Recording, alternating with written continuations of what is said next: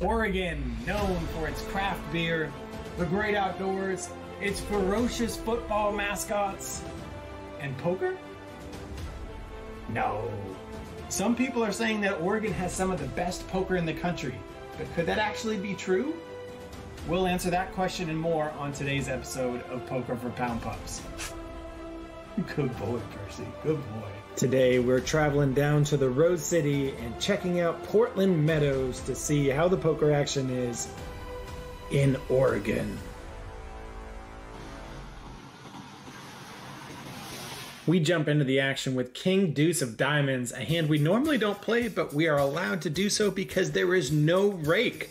That's right, at Portland Meadows you pay a $20 fee to get in the door, and then after that there's no rake. Sitting on the button with a chance at improving to a netted hand, I go ahead and make the call with King Deuce of Diamonds, and we go 5 ways in a limped pot to Jack 9-6 with 2 diamonds. It checks around, and the turn comes in the 9 of diamonds, bringing in the flush but pairing the board. The cutoff leads out for 20. I'm not going anywhere with the second best flush. I make the call.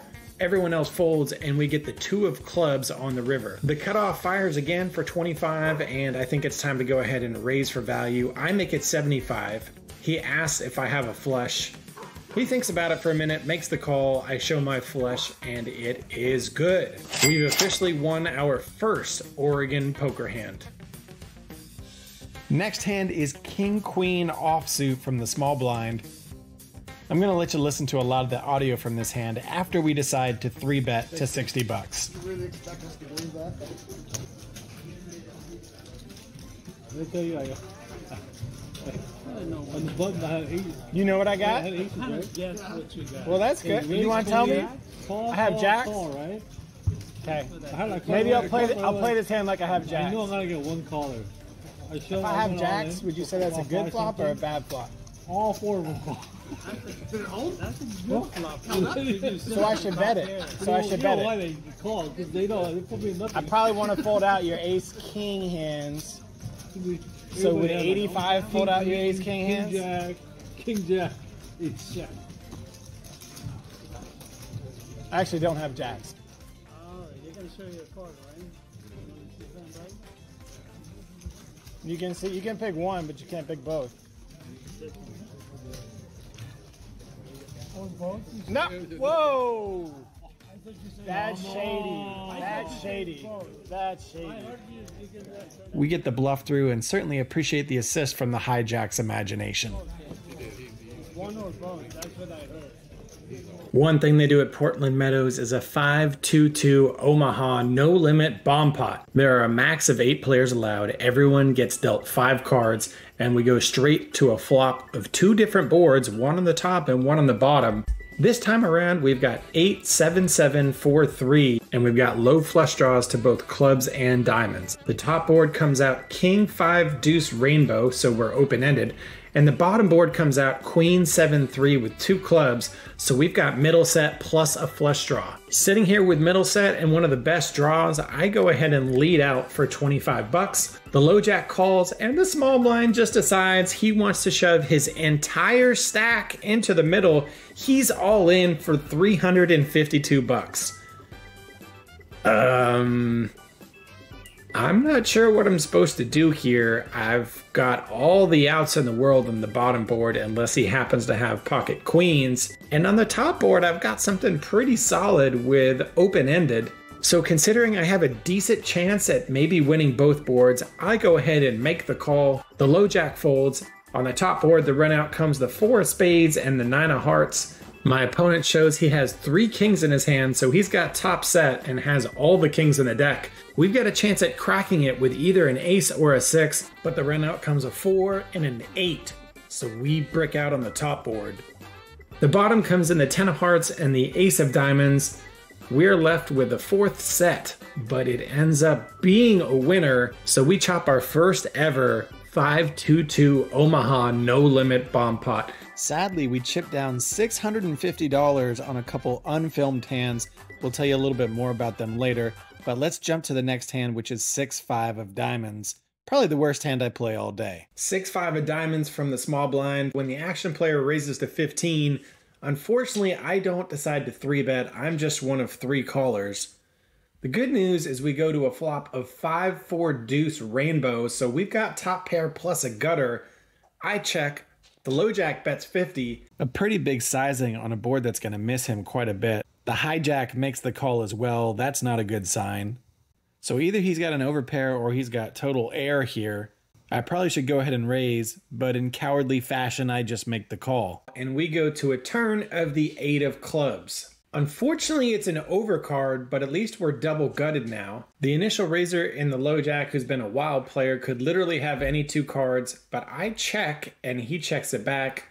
The hijack checks too. Considering that the turn checked around and the river is an overcard, I'm pretty confident that the low jack is going to go ahead and bet. Rather than trying to catch a bluff and getting the hijack involved, I make the silly decision of leading out for $75, trying to make it look like I'm betting for value. But 75 into 210 is not big enough to get better hands to fold, so I really hate my bet here. I think I'm better off either check calling or check raising here. Anyway, I make a $75 bet and we get the bad news when the action player in the low jack makes the call. The hijack goes into the tank and ultimately folds.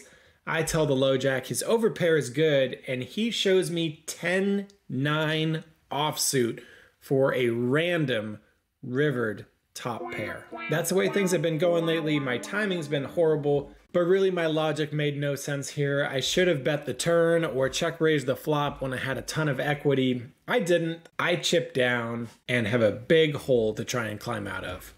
$5 button straddle is on, which means I'm first to act in the small blind. And I finally have a real hand as I look down at pocket queens. I'm pretty confident that the action player is going to go ahead and raise it, so I decide to just limp for $5. Of course, when I finally have queens, the action player in the low jack decides it's not time to raise. So we're going 5 ways out of position in a limped pot to 9-9-7. I actually don't feel great about my overpair here, so I decide to check. Sure enough, now the action player leads out for $10, and I'm one of 3 callers. Turn is the 3 of clubs. I check again. The low jack continues for $10, and this time I'm the only one sticking around, and we go to the river of the 5 of diamonds. I check, and sadly he checks it back. The low jack shows a 7, and my pocket queens are good. Our timing has just been horrible today, but I guess I should just feel good about winning a pot that went 5 ways with pocket queens. All my big hands today are in the small blind, and the button straddle is on. I've got king 10 of clubs. I'm not limping this one. I raise to 20 and get called by the low jack, the hijack, and the button. So a pot of $80, and we get a pretty solid flop of jack, 9, deuce, rainbow. I decide to check, and it checks around, so we get the free card, and the turn comes in the queen of diamonds. I make it 25, and only the button makes the call. The river is the 8 of hearts, thankfully not pairing the board, so we're sitting here with the nuts. So I bet 40 into 130. I think this should get called by hands like top pair, maybe 2 pair, and the sizing gives him a chance to bluff because hopefully it makes it look like I'm afraid of the straight. He thinks for a sec and puts in the raise to $90. Now it's just time for me to go ahead, put on my acting skills, and hope that he happens to have one of the few remaining 10s. All in. And I decide to shove all in for $262, which is another $172 on top. Can you put in the 90 and see what I'm looking at? 30.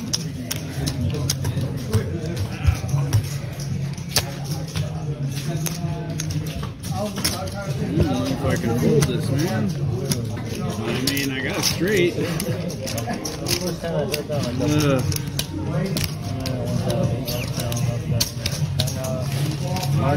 You earned it.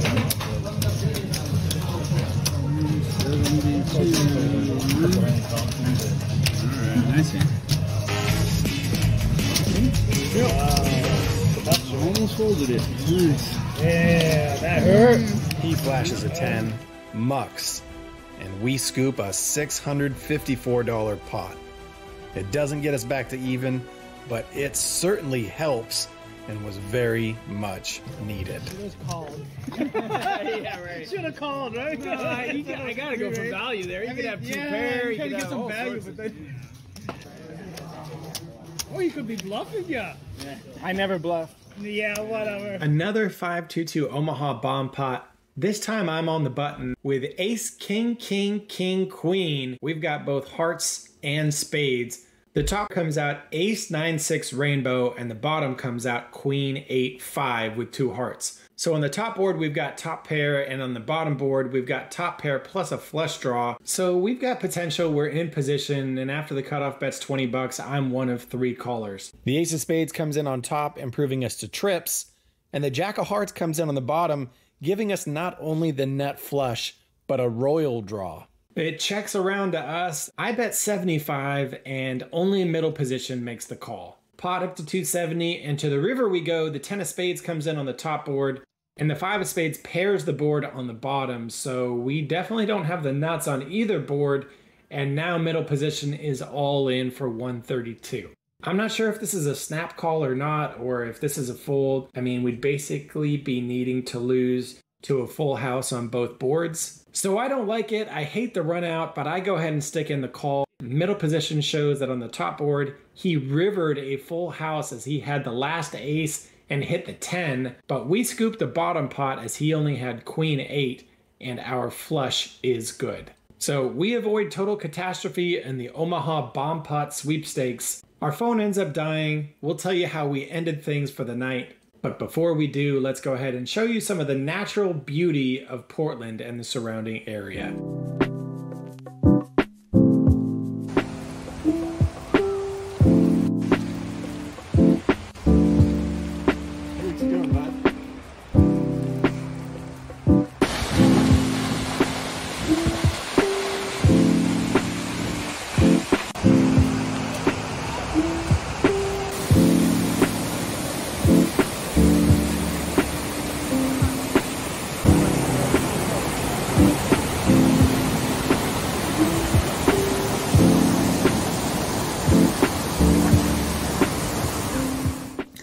All right, only a few negatives when we're recapping the Portland poker scene.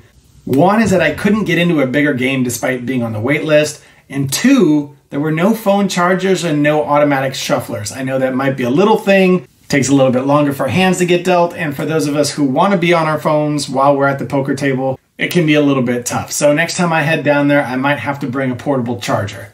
Anyway, that's it for the negatives that I found. Positives. 9-handed, no limit, Texas Hold'em.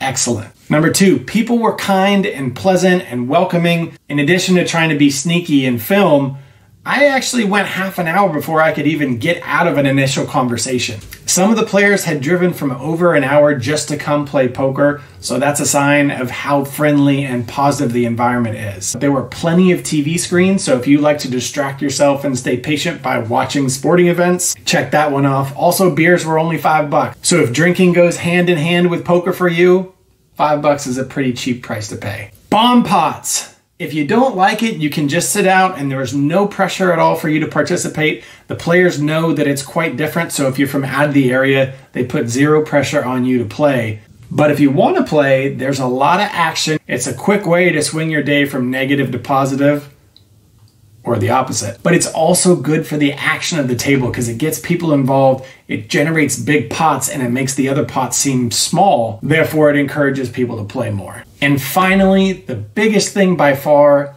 no rake. $20 flat fee to get started, and after that, didn't pay a dime other than tips. As players, I don't know how many of you think about just how much you're paying in rake. In some places like Las Vegas and Reno, the rake is pretty decent.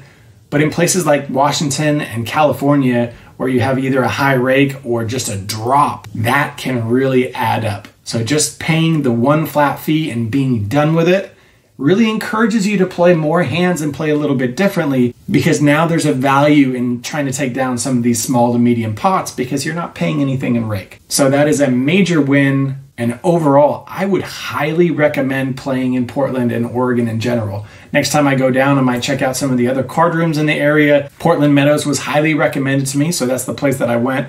I loved it. I didn't run great. Took a loss because I got called down by somebody who just wanted some action, and they got really sticky with pocket sixes against a 4-bet. But so be it. I lost. I really enjoyed the game, and I look forward to playing there again. Oregon poker really is poker's paradise. We played for 6 hours, didn't have a lot of hands. Part of that is because it was hard to film at first, and part of that's because my phone ran out of battery, and because we were kind of card dead. So we've got a bonus mini session from up here in Seattle. We make our way to Silver Dollar Casino at 10 p.m. on a Friday night. I buy in for 500, have a couple bad runouts as I lose ace queen to queen 10 twice. So I start in a $200 hole before the table breaks. 3 of us are sitting there with 1 open spot at the only other 1-3 table. So that leaves 2 of us to play heads up. This is the first I've ever been heads up at a casino beyond the end of a tournament. So I have absolutely no idea what my starting ranges should be, how to play the button differently. I don't know what I'm doing, but it should be fun. For those wondering, the player on the button is the small blind for $1. The other player is the big blind for $3. I end up playing hands I would never normally play, and it turns into a bit of a pissing contest, with very few hands making it all the way to showdown. I initially started as the more aggressive player, but then he responds and ramps up his own aggression. I decide the strategy I'm going to take is to try and see flops, hit something, let him blast off, and then hold on for dear life. King Queen is a hand I'll usually raise or 3-bet when we're playing 9-handed, so you know I'm going to raise when we're playing heads up. But my opponent raises to $16 from the button. When he makes it 5x, I decide it's probably better to just go ahead and see a flop. Time to execute our strategy, and it pays off as we hit top pair on a queen high board. I check, and he checks back. The turn is a king, and now we've got top 2 pair. Now we're talking. I check again. Surely this time he'll bet. Nope. He checks again. River's a brick. I'm gonna give him one more chance. I check a final time, and he does as well, turning over ace-jack suited. I mentioned that he doesn't go for the bait, and he says he spotted a tell of mine. Oh shit, you found my tell. No, good read. Good read. No, you're good. Did he really spot a tell, or was he just worried about punting his stack away with ace high? I'm not sure if he's playing mind games, if he really saw something, but I'll have to store that one away for future sessions. I'm not sure where the truth lies, but for now we've got to just flush it and move on to the next hand. Well, we talked about playing some hands we don't normally play, and 4 deuce of spades qualifies. Not only do I play it, but I raise it on the button to 11, and the big blind 3-bets me to 31.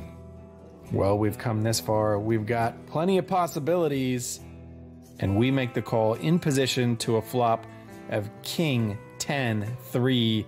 We are reduced to backdoor draws. Ready to give up on the hand, but my opponent checks, so I take the free card. Turn comes in the 4 of diamonds, and now the big blind bets 42. They say pairs are tough to make, so I go ahead and make the call, and I jokingly tell my opponent that I want to see him put his money in dark. And you can listen to what happens.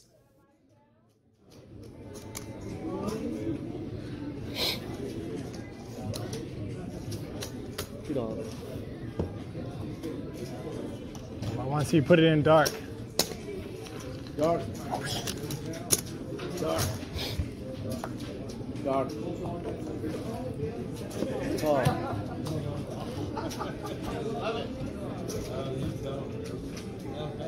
Ace high. Ah. Ah. Good playing with you, man. Good playing with you. That was fun.